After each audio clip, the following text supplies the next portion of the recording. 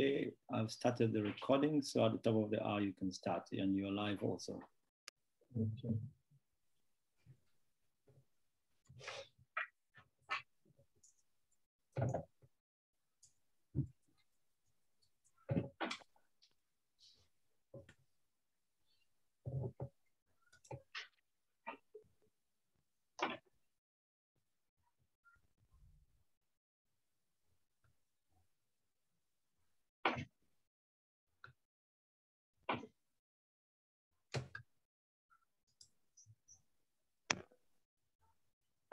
Tanya, we are ready?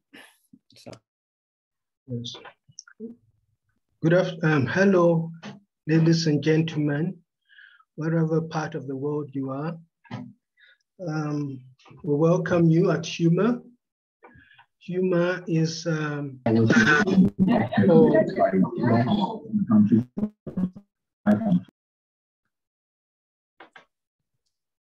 Humor is the Institute for Humanities in Africa, one of the major research institutes based at the University of Cape Town.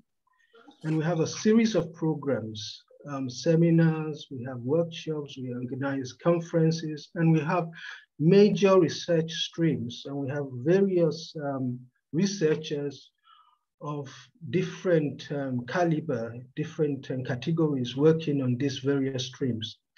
I would urge you to visit our websites.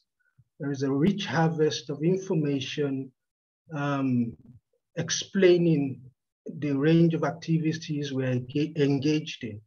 So please, after this event, you're welcome to visit our website to acquaint yourself with the range of activities and programs that we'll be engaged in. Today, this afternoon, we'll be starting another of our seminar series. It's called the African Epistemologies Advanced Seminar Series. This is one of the seminar series, apart from the entire seminar series, the doctoral seminar series, and other seminar series that will be launching and initiating. So this is a new seminar series we'll be launching today. And in this seminar series, we'll be showcasing the works of established African scholars and African scholars who have made significant contributions to African scholarship from an interdisciplinary perspective, and also from a strong epistemological standpoint. So that is why this seminar series is called the African Epistemologies Advanced Seminar Series. And today we have a very special guest who's made sterling contributions to the cause of African scholarship.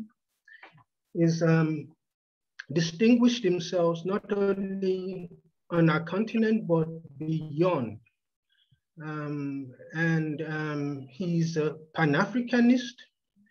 He's an activist, he's a leader and a builder of institutions. A lot of his work is not just restricted to the world of academia, but he's also been engaged in building all kinds of bridges and networks, joining both the ivory tower and the wider community. So a lot of his work and activism is involved in developing and transforming African societies and communities wherever they are found, both on the continent and in the diaspora.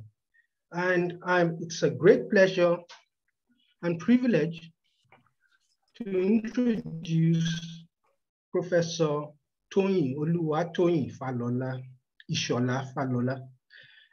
Welcome, Professor Falola.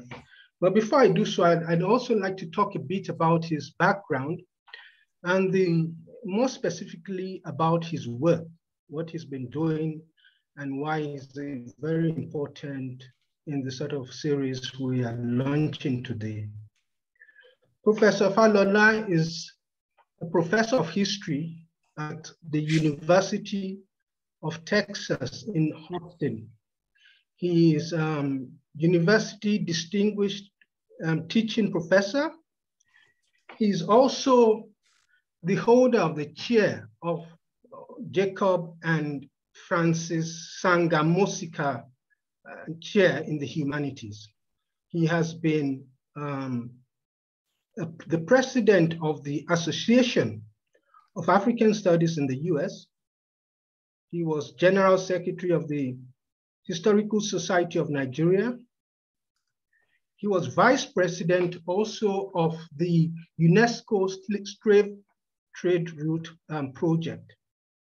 These are some of these major academic positions he has held in various parts of the world, in addition to having won at least 30 major life achievement awards.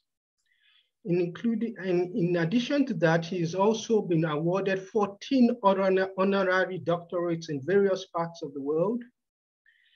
And I don't know, I think he's published either as author, co-author, or co-editor, at least 200 books. Is it 200 books now or about 250 books? Not articles, books. You know, so he's a very exemplary guest to have on this program, on this series.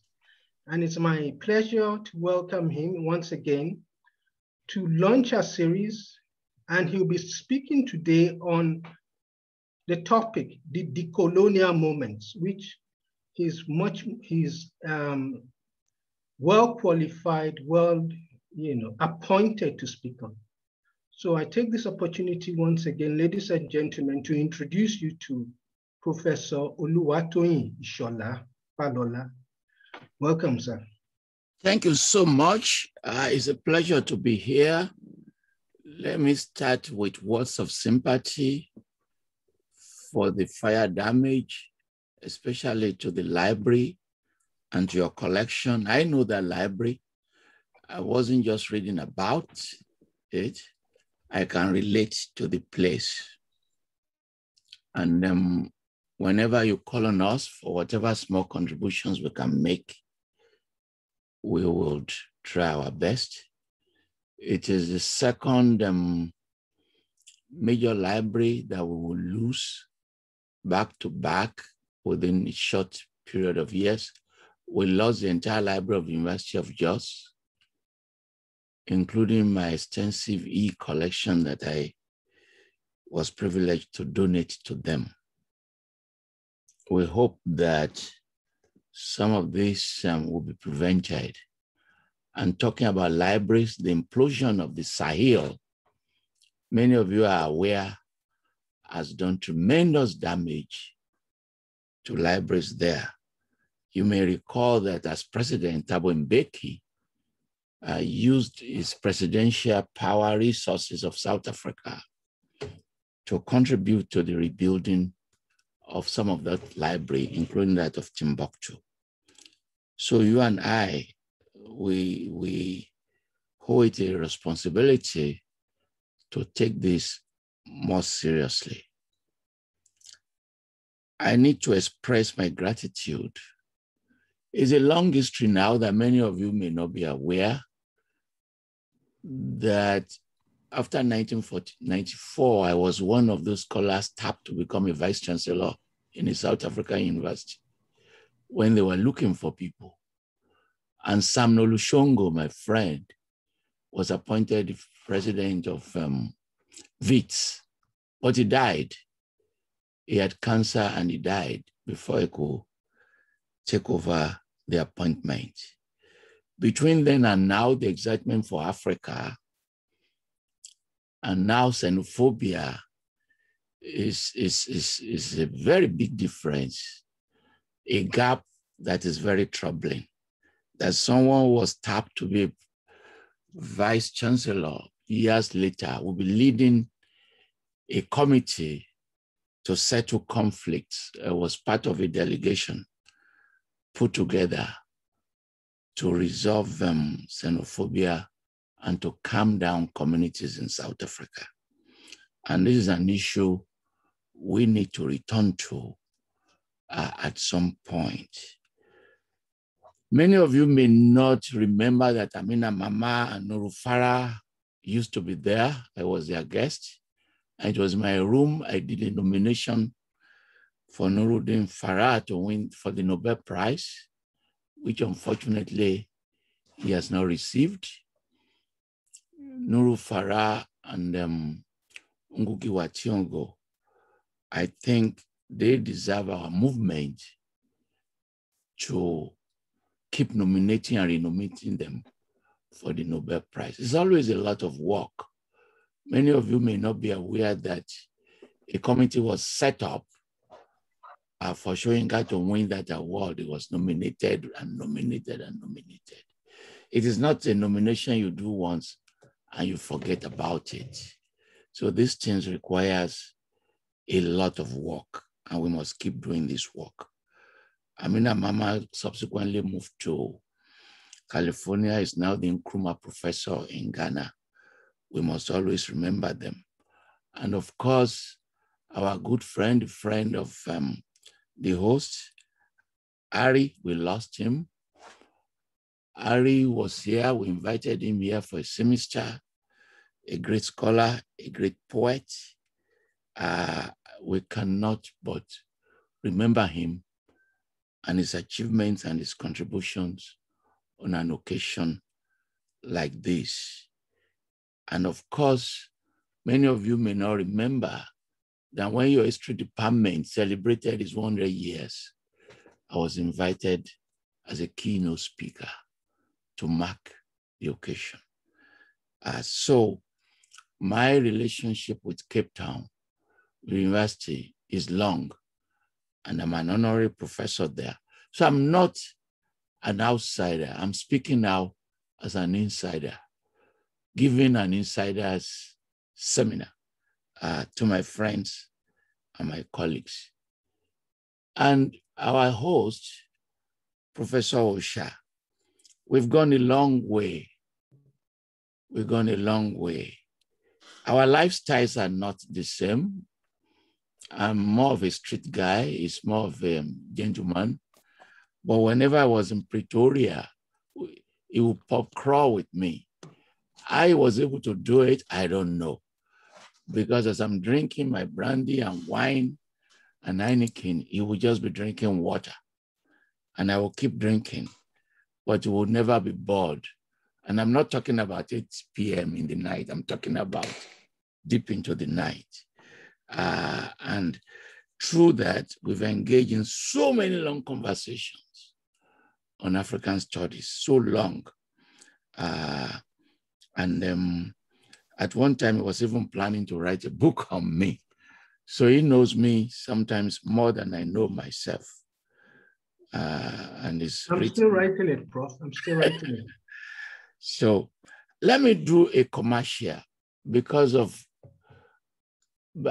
I normally do this commercial. If you have a manuscript, please send it along. I'm very quick in taking decisions. I manage series for Carolina Academic Press, broadly defined. Many people have published there. Celesa publishes diaspora book there. I manage a series for Routledge on Global Africa, if you have a manuscript. And recently I introduced Global Africa textbooks. We'll be launching more than 20 textbooks, if that is your interest. If your interest is in monograph, I've published many of our colleagues in South Africa. I manage a series for Palgrave on history and modernity. I've published many of our colleagues. Ndlovu, I saw some Ndlovu names here. Civiso. I manage a series for Roman and Littlefield with more interest in younger scholars. I manage a series for the University of Cambridge Press on identities. If you do identities, I manage a series for the University of Rochester Press, which means you can send your manuscript direct to me instead of going through the press, which makes your life easier. And more recently, and this will interest Professor Osha. I've just created a series with Bloomsbury on creativity in the area of literature and songs and music. In other words, there is no manuscript you can think of in the humanities and social sciences that you cannot send to me. And I would be very quick. If you send me a proposal in 2 chapters, I'll be glad to arrange an advance contract for you. The Bloomsbury one is because people who do poetry and creative work, sometimes they don't have as many opportunities. And Bloomsbury, you are aware, they're the publishers of Harry Potter, the Harry Potter series. And I have myself 2 forthcoming books with them, one on Wole Soyinka, which will be released in 3 months, and the other on Fela. And the reason why you do things like this is to say that if you manage the series, this is a kind of books that you are looking for. So that's a little bit of commercial. And now the business of the day, the decolonial movement. But I have to introduce a preface to that. So careers are divided. When you are young, you're seeking prestige, and you do what the academy wants you to do, and then you become a full professor. In my own case, I became a full professor a long time ago, 1988 or thereabout, at the age of 35. So this was 30-something years ago. If I did not have passion for the job, I would have burnt out. If I wasn't interested in the academy, I would just have burnt out.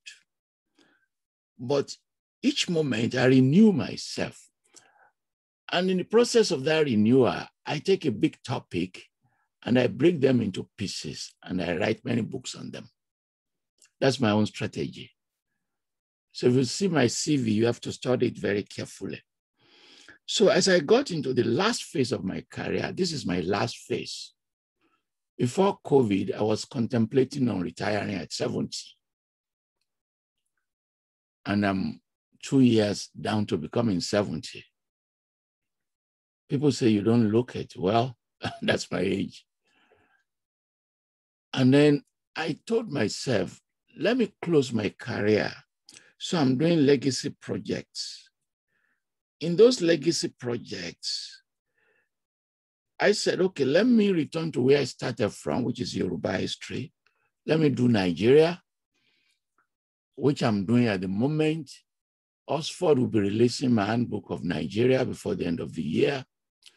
In a month's time, the University of Cambridge Press will release a long book of 700 pages, Understanding Nigeria. And I'm revising a previous book for them. And finally, I am doing what is called works of retrospection, in which what you're basically doing is you're accumulating by way of reflection so many things. And as I accumulate these reflections, it gets me back to the subject of the day, decolonialization and decoloniality. Don't ask me, I'm done it, I'm doing it. In the next 1 year, 2 books of mine will be released on religious beliefs and knowledge systems, which is to look at witchcraft and rituals, divination, and what knowledge do they embed and do they enshrine. So Bloomsbury will release one and Roman and Littlefield will release the second one. This is done, they're impressed. Then if 1 or 2 of you have been to my house, it's a museum, and many of you have read my memoir, 2 volumes, 2 of 4 have been released, and I accumulate my museum and my memoir into a book called Autoethnography and epistemology. In an essay called Ritual Archives, I argued that we have archives that in here that are based in people, in our people, and in our objects, like the beads you wear, the gods and goddesses. But because we've privileged, I'm not reading this, by the way, I don't read my lectures, I just speak to them. So the recording may show some kind of fragmentation because I'm not reading it. I don't read lectures, I speak to lectures. So I argued that embodied in individuals is an archive. That you listening to me today is an archive. Either that you don't see yourself that way, or you cannot milk yourself that way. And in autoethnography and epistemology, which the University of Cambridge will publish next year, I converted myself into an archive. This is a project different from a memoir. Don't confuse them. And when I was planning this book, I agonized a lot. I agonized a lot of agony. And I saw one of the audience here, members in this audience, and I said, look, can you read this first chapter for me? I saw him, he's one of the listeners from Lagos. And he read it, and he gave me the confidence that I could do this project. And I kept initial essays. I'm a collector of Eshu. If you come to my house, you're going to find many sculptures of Eshu. In fact, members of the Redeemed Church want their members not to eat in my house. There is a house of gods, of a pagan. That's a conversation for another day. And I wrote an essay on this subject and kept testing it. And when people give me confidence, I completed the book and Cambridge will release it. This is an important preface because all those projects are decolonial by themselves. Writing books in which I say, I'm not going to the Public Record Office in London, as I did before. I'm not going to the Nigerian National Archives, as I did before. I will look for other archives, as in the clothes that I'm wearing is an archive. But you may not know it's an archive. You may not know that this cloth is an intellectual project. So we've damaged ourselves tremendously. We were damaged by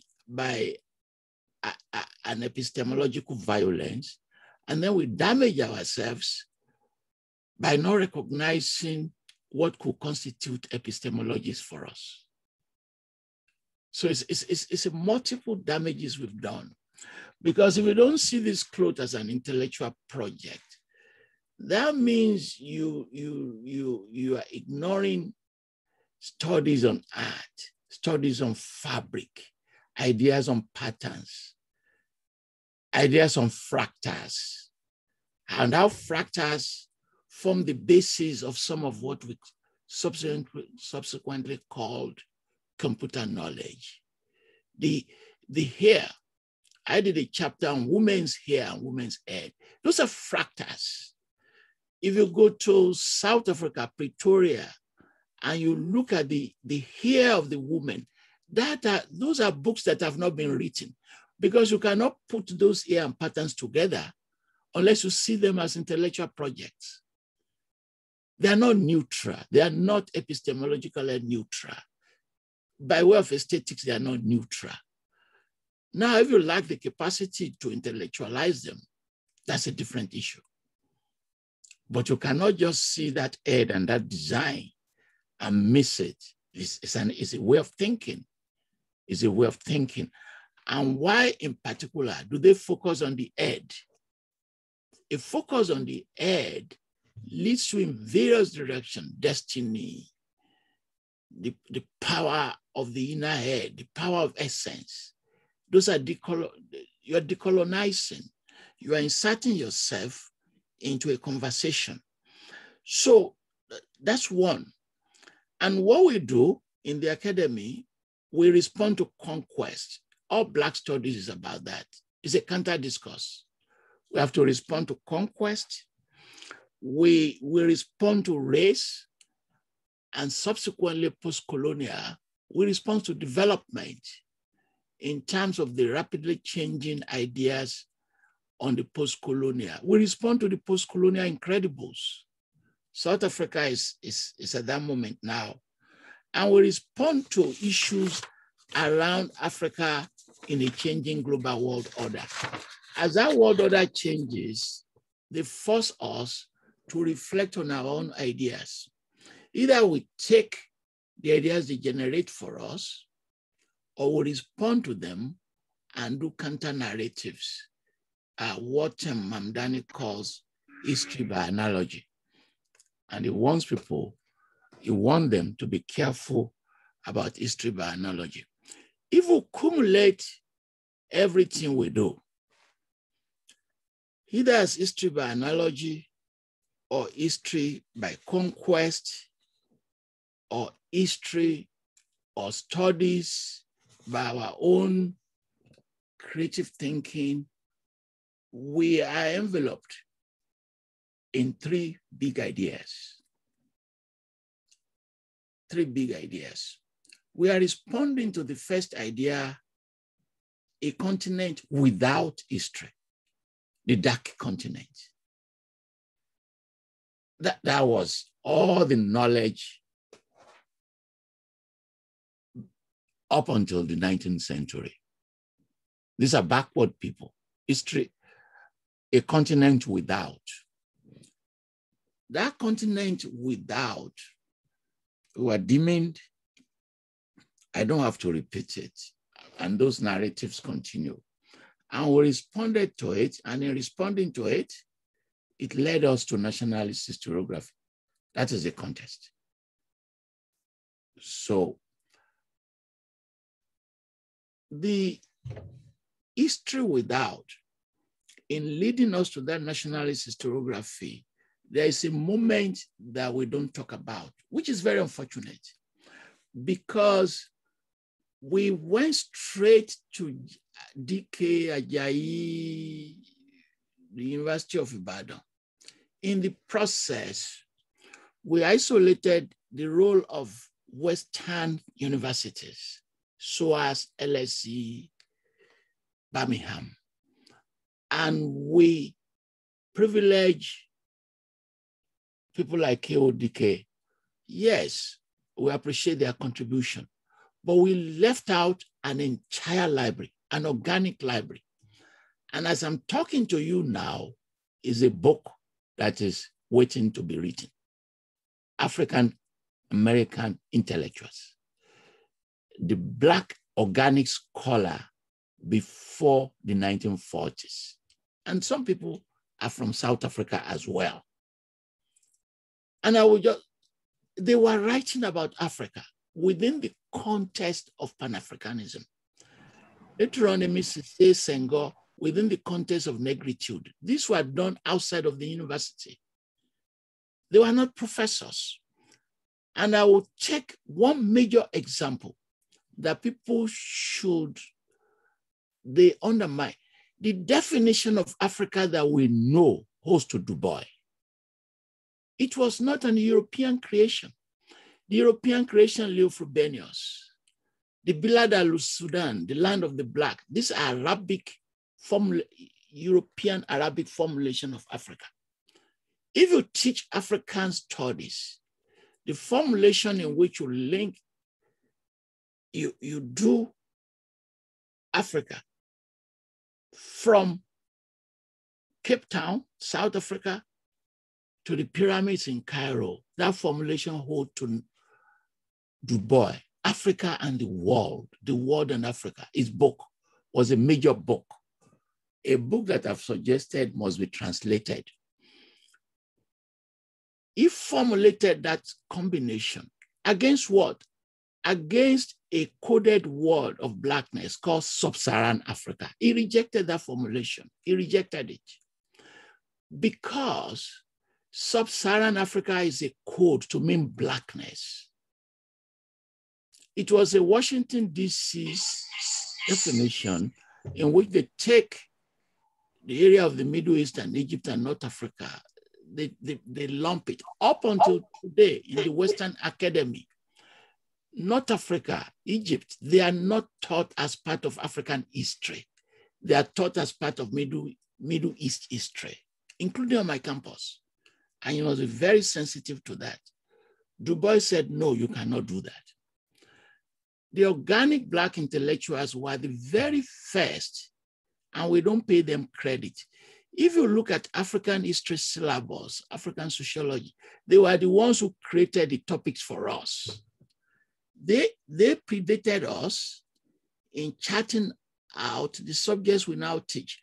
When I wrote the book that many of you use, Key Events in African History, the topics you saw there were created before the birth of the University of Ibadan. We don't pay respect for them. Question and answer time, you ask me why, I will tell you. Because it's a dual combination of how race interjects with the academy and how we also share in accepting those. Du Bois and his colleagues were the very first to talk about those kingdoms, the pyramids, the institutions, because they were writing against the context that you people are bad, you cannot manage, you don't have a history, and they were showing we have a history. They have been talking about the empires before the scholars in Makerere or Ibadan were talking about them, but we don't recognize them enough. Then as we move to the 50s, the World Bank and others, the late colonial period, when the Africa without history was challenged vigorously, then came a second major trope. And that took us a long time, up until today, Africa without development.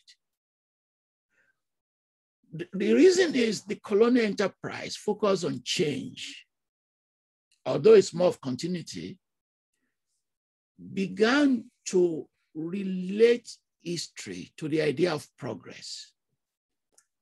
This is a major topic which Professor Osha and his colleagues must at some point organize a discussion around. By the time we enter the 20th century, the Bolshevik Revolution, the rise of Japan, the confidence of Europe, until it was crushed by the Second World War, was based on a teleological reading of history. You must always be making progress. Society is about moving forward. You are advancing.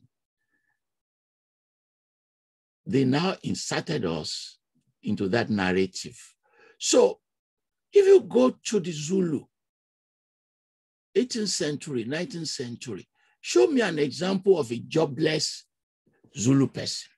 Show me an example of a Yoruba person in the 18th century who did not have a house to live. Show me the example of a Fulani man in the 18th century who did not have a job. None. None. But once you accept an index or indices of how you measure society, how you link society to notions of progress, you create a new theory of understanding yourself. Bear in mind, against the context of the colonial era, the changes that introduced and the formalization of institutions. If you formalize this education, then you become uneducated. Because you said, okay, education is about going to school. So if you don't go to school, you are not educated. You are the one who formalized it. If you formalize careers, then you are jobless if you don't leave your house in the morning. And you begin to use narratives that are displaced from elsewhere. Take child abuse, for instance. So if you come to my city, you see kids selling stuff. Once you formulate a theory around that, you call it child abuse. The mother thinks it's training her own daughter. The mother thinks the mother is not abusing a child. Genuinely, the mother thinks, look, I don't want to produce a lazy child. I know abuse, even in the context of that space. But the idea is that the trope of Africa without development created so many theoretical paradigms that we have to respond to, in which that without development began to structure many of what we have to do and intellectual challenges. Then we borrowed money, they introduced structural adjustment program. Institutions became embattled, migrations, and the third trope, Africa without development, Africa without governance. And that is what we have been dealing with since the 1980s. And that began to expand after 1994 into what I will talk about, in which South Africa began to make its own contribution. And Mbeki began to say, I am an African, talking about Africa rising, Africa renaissance, both against the intellectual background of Africa without development, Africa without governance. And when you look at all this that I've been tracking historically, I'm not talking about sources and themes and periods, but just talking about how we've been constructing the understanding of Africa along contexts that were imposed on us. And the labels, decolonizing, decolonial movements, decoloniality, the way they've crept into the contemporary academy began after the Second World War, aligning themselves with the project of political decolonization, in which scholars were also following the decolonizing political movements and structuring the academy along those lines. The watershed moments were created, some of which you and I grew in, some of which we're also advancing, and some of which we are leaving behind. So we have the first one in the context of after the Second World War, the emergence of a new African historiography. So many of us in this room were educated along that paradigm. We were schooled under the modernization theory, Pan-Africanist perspective, national liberation projects. If you went to school in the 50s and 60s, those would be your diet. And very successful, extremely successful. That moment produced Soyinka, Achebe, and many others. And today, sometimes we see that moment as a glorious era, not just in Africa, but in the African academy. It produced so many books, many series, Ibadan History Series, Legon History Series, The Rise of Makerere and the Left, the decolonization of English literature by Ngugi and his colleagues in Nairobi. They all fed into that era. They fed into the era of an awareness of the relevance of pre-colonial Africa, the relevance of Egypt, of Zimbabwe, Monono Tapa, Mfekane, Zulu, the jihad. They fed into that. Then you have the post-apartheid. and the rise of African Renaissance, an emphasis on African political thought in the 1990s. Many of you may remember the big debate, South African exceptionalism. You may remember the big debate about Mamdani's inaugural lecture and things like that. Do not confuse that moment with the previous one, because in the case of South Africa, it was entering Africa. I am an African. The overcited statement by Thabo Mbeki was relevant, in which the ideas that had become popular at Ibadan, Makerere, and Legon were also creeping into the South African Academy and liberating them. And they began to confront them and to insert them into their own academic project. My initial interaction with South Africa was also part of that. This has been recently been accumulated in a book that emanated from a conference that Adikeye held in Johannesburg, of which I was privileged to write a paper on the Ibadan History School to that volume. Then came the moment that led us to today. The roads must fall. The roads must fall.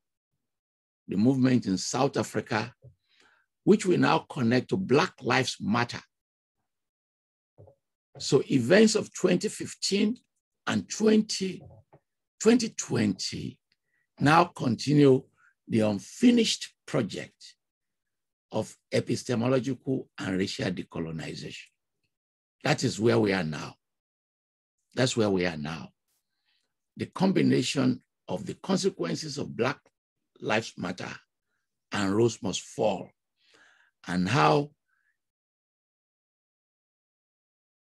issues around epistemic violence, epistemic suicide, epistemic marginalization, the epistemology of the South, they now combine and they lead to issues of how we must talk about racial decolonization.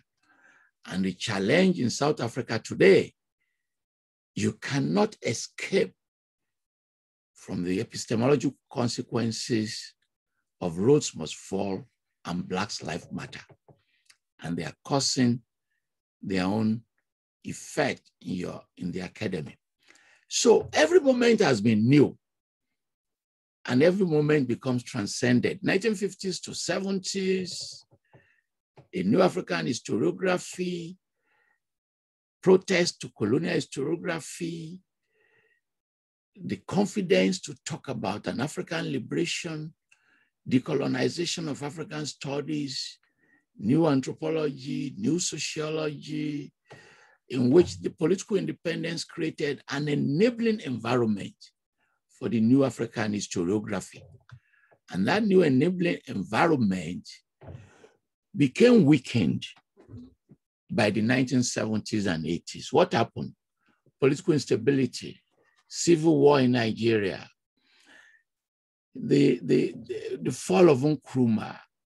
They changed the context in which nationalist movements began to decline with the euphoria of independence and its historiography.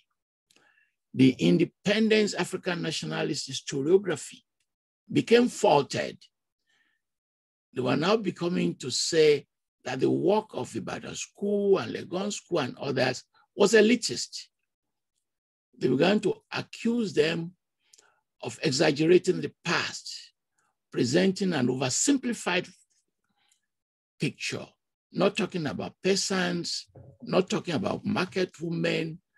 And in that challenge came the rise of the dependency school, an alternative approach originally pioneered outside of Africa by our colleagues in Latin America. And the most preeminent book of that era by Walter Rodney, How Europe Underdeveloped Africa, was so influential. And they began to connect that book to not just to radicalism, but to Marxism, to feminist scholarship, and subsequently to ecological studies, to post-colonial traditions. And that moment, the 70s and 80s, began to also produce radical students on university campuses, some calling themselves Marxists. And there were so many debates. I went to university at that moment. I entered the university in 1973, at the moment when the analyst school, so the Marxist school, the dependency school began to grow.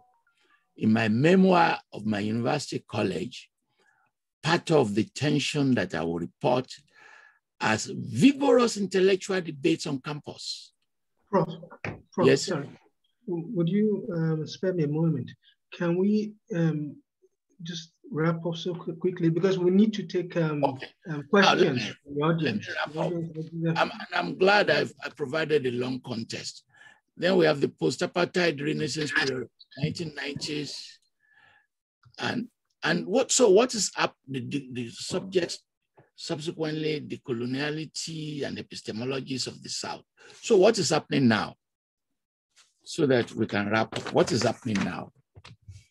So you find ideological divide.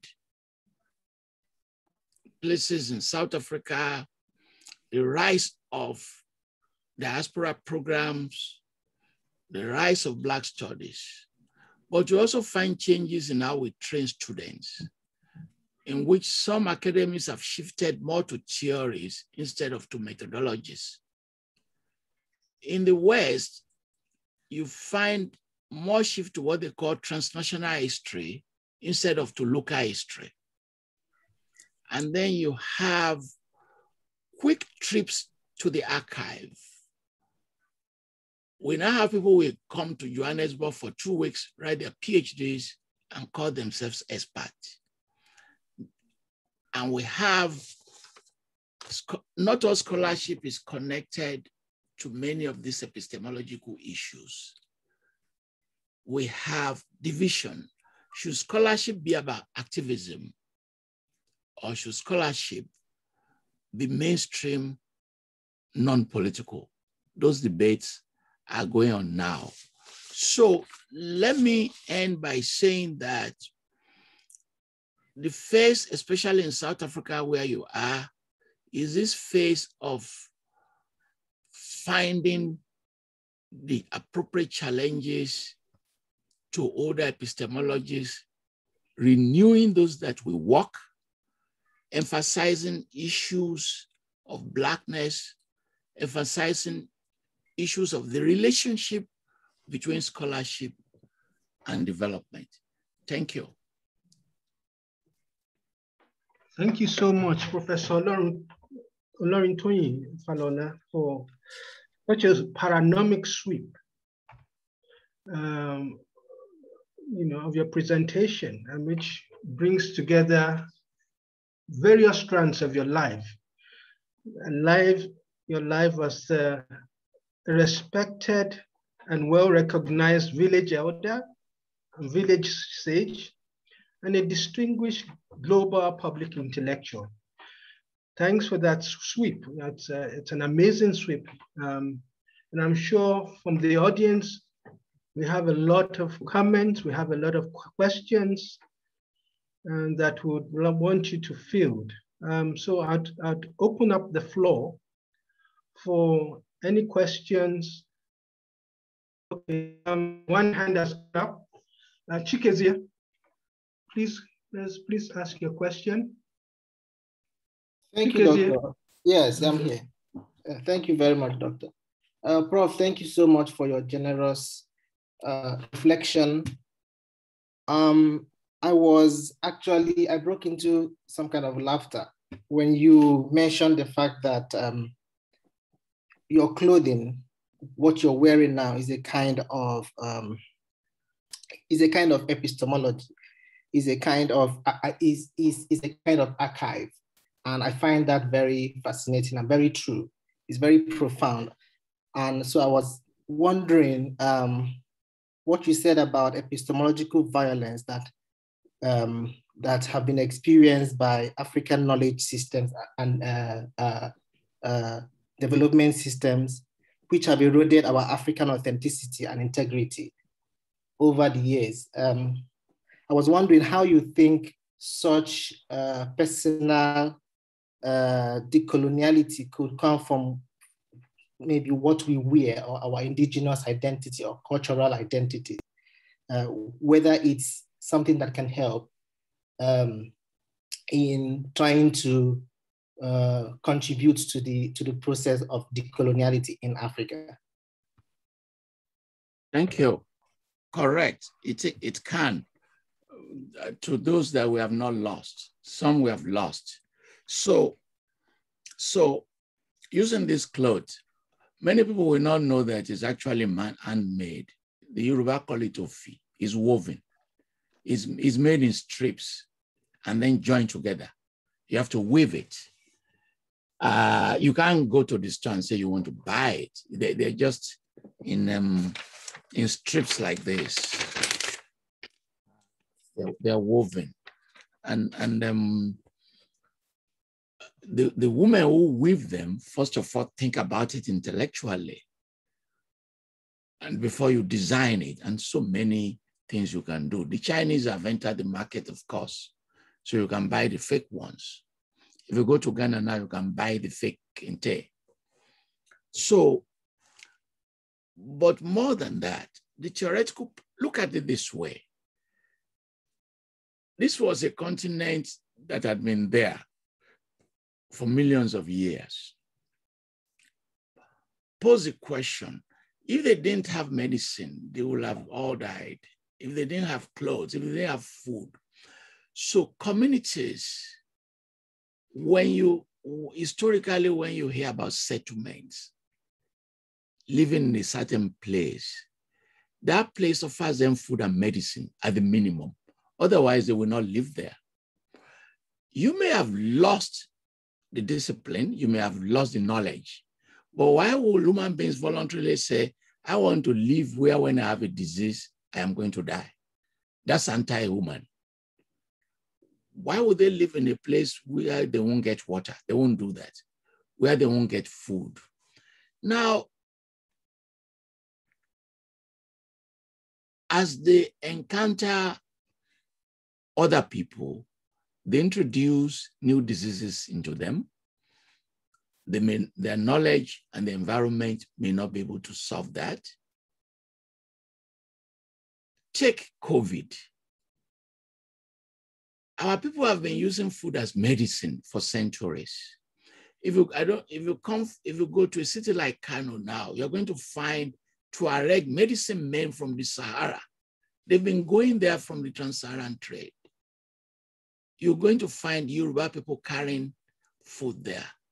The centrality of bitter leaf and onions and hot pepper, they just didn't come just like that. So the Yoruba like hot pepper, they will say that, or the Igbo like bitter leaf. No, these are mechanisms that were invented before you and I were born to cope with health issues. And subsequently, we began to realize what they are doing with hot pepper. We began to realize that kola nut that grows in the forest have meanings in the desert. We began to realize that bitter leaf has meaning, bitter kola has meaning, that kola nut has meaning. Kola nut you chew in the desert and the savannah because it releases saliva into you. We began to realize that people are not just eating hot pepper because they like it, but that it has consequences for bacteria. Or COVID came, they said, is new, virus is new. Virus is not new in Africa. We've been having virus regime. We had virus cults, what you call shamanism and diviners.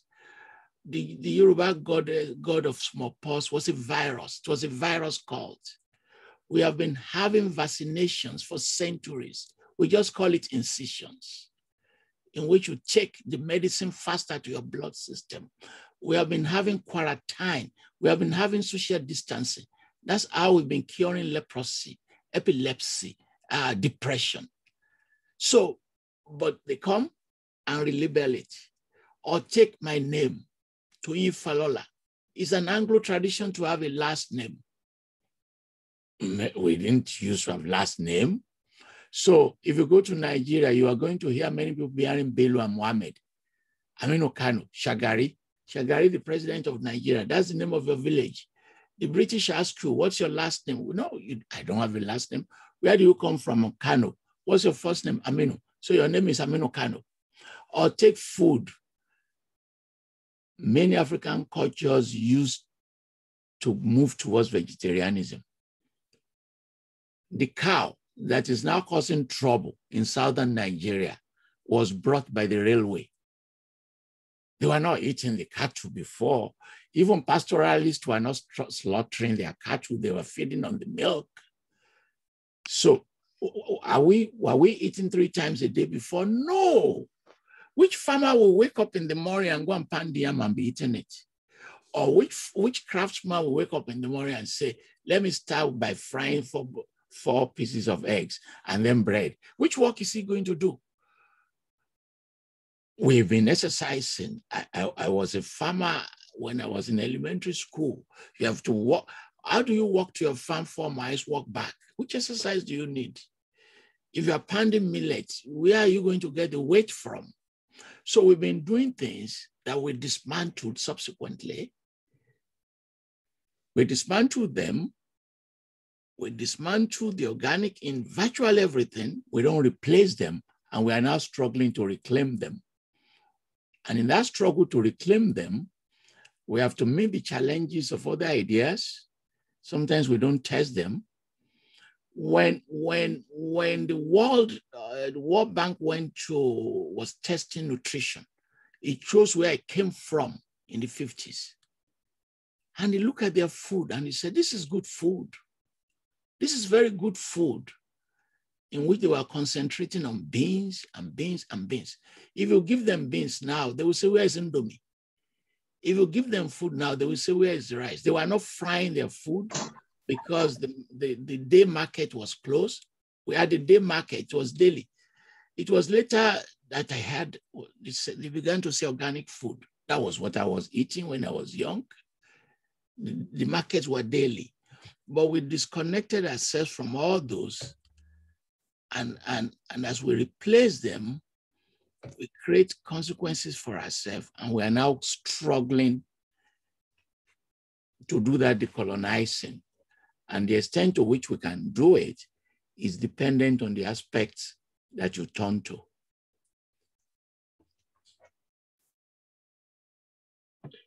Thank you so much. I think any more questions? This is such a rich and exciting session. I suspect we would have more questions. Any more questions, comments, responses, please? It's Linga. Can I ask a question? Please go ahead. Thank you so much. Sorry for the noise outside. I'm trying to, it's just a straightforward question. Very interesting with your presentation, but my question goes as follows. What would it mean to think about Africa differently during this period of decolonial?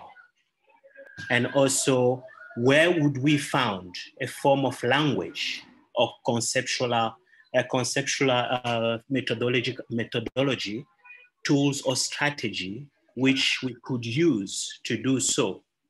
And how do we move away from the structure of the dominant framework of the idea about Africa? Thank you. Thank you. So at this very moment, some people are moving away and some people are doing integration. And we have to encourage all of them. So take what young people are doing, and I will start with Black Panther. I do not know whether the movie got to South Africa, in which the Black Panther, in which they set up this conflict leading to the discovery of this small equipment that will liberate Africa. The Black Panther took Pan-Africanism of Du Bois and Nkrumah and other and Cissé, elevated blackness to a good height, recognized the problems that Africa has, and says, how can we solve it? Cleverly, they put a lot of conflicts there with James Bond, and they use science and technology to bring victory. It's a very good way to go, because the older generation are not going to think like, the younger generation won't think like me. And we also have to recognize that. Some years ago, I did a book on the power of African culture. When they were trying to translate it into Portuguese in Brazil, I was discouraging them, but they went ahead and translated it. But I will not write that book again like that, because that older culture, the ground has shifted. That older culture doesn't work more like that. To replace it are elements you find in that movie, The Black Panther. If you have not watched it, go and please watch it. So we now have the concept of the cosmopolitan African. And we have Africans like Appiah who subscribe to that notion that in that cosmopolitanism, are we not exaggerating Africanity? But we have the counter, Afrocentric scholars. Some of them are my colleagues in South Africa. Molefi Ashanti is very famous, tapping into the older work of Cheikh Anta Diop. And they believe that neo-colonial discourse is the right approach to achieve an inclusive African emancipation. And in that African emancipation, they see at the very core of it, African identity. That identity will provide cohesion, and it will supply the basis for an African epistemology and episteme. And they keep saying, let us find an Afrocentric solutions to African socio-economic problems. Reimaginative ideas, recreative ideas. So your colleague in South Africa, like Achille, will agree with that dimension. But his argument is that that's just a first leg in this challenge that I'm responding to, the trajectory of your question. That the second challenge will be you and I must create homegrown theories and concepts. As Mbembe argues, if we succeed in the first one, creating an African, the first one of challenging Western-centric, but we don't create alternative theories, we go back to the challenge that fed your question. We have to keep borrowing. So you and I, when they established the African Studies Association in Africa, I was privileged to be their first keynote speaker. And my argument was that we must turn all our own ideas into theories. What you call theories, they start as localism, whether it's Islam or Christianity. So the very first day I read Foucault, I was asking myself, but I knew the very concept of Foucault as far back as in elementary school. The power was diffuse. Yes, I already knew that, living in a polygamous compound. I already knew how to do that, how to balance the gender and the gender power in a household. And I said, but I knew this. I knew this. If you accumulate many Yoruba proverbs and you accumulate them, you will see that the missing link is the lack of elevation to theoretical paradigm. And as this younger generation move ahead, they're talking about Afropolitanism, because we now have Africans who don't speak African languages. We now have Africans, the only thing that tell us the African is the name. So they began to develop ideas on Afropolitanism. And today, as I'm speaking now, we now have the idea of African futurism. And it's a chapter that I wrote to close my long book. In this African futurism, it advances the project of decoloniality. But they are saying, why can't we take, as in the example of the cloth in the first question, why can't we take traditional indigenous instruments of articulation and cohesion, as in spirituality, as in myths, as in folklore, as in our indigenous techno-scientific innovation, and deploy them, and I'm repeating that, in their capacity to drive towards and actualize future possibilities. Take the masquerade, for instance. You are not going to tell anyone now that the masquerade comes from heaven. Nobody is going to believe that. But the very idea of the masquerade, the very idea that it embodies the fabric it wears, the language, the innovations, the cultural parameters, the stories, that you can actually harness all of them. In other words, there's nothing to throw away in those Zulu ideas. Don't throw them away, but harness and actualize their future possibilities. The power of the language. They can be converted to movies. They can be, the museum in Pretoria, not far away from UNISA, took a South African indigenous mythology of creation and converted it into a 3D movie. Nobody has said, okay, the Yoruba believed that a chain was thrown from heaven with a chicken to create the earth. It's a story that they have been telling before I was born. Afrofuturism says, don't throw away that story. Why don't you extract it for its future possibilities? It can be in Nollywood. It can be in a movie. You can use it as Soyinka used Ogun to win the Nobel Prize. If Achebe did not understand the Igbo language, there will be no things fall apart. It's not going to be possible. So Afrofuturism is saying, these are great ideas. Check them, match them with the possibilities of the fourth industrial revolution, and use them to move forward. Thank you.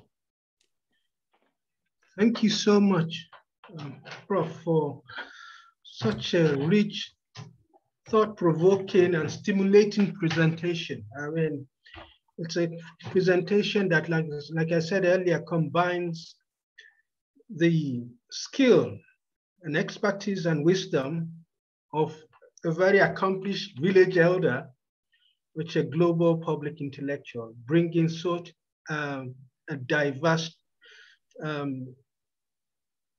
skill with several cultures, both African and of course other cultures of the world, to bring us this rich presentation of knowledge. We're really grateful at Huma for your time, your resources, your energy, and your generosity, most of all, and in sharing your knowledge and wisdom with us. And on that note, it's a pity we can't continue the session because we've run out of time. In fact, we've overrun our time. Usually we have our seminars for 1 hour. So I'd like to thank you very profoundly, like I said, on behalf of Huma and UCT, for making time to come and talk. And so we'll see you That's to our audience. We thank you too, our audience, for your patience and your time. And we'll be having another session, hopefully towards the end of the month. So thank you so much again to our special guest, Professor Toyin Falola. Thank you so much, sir. Let me return the thank you by thanking many people. Many of the names here, I know them. I saw the professor from UNISA, saw faces from Europe, Nigeria. I saw a dean from Nigeria. My good friend, Samuel Toba from Canada, Abatunde. Thank you so much, and I'll be happy to be part of this series, and I will always join you. I'm very grateful. Bye-bye now. Bye-bye. Thank you. Bye-bye.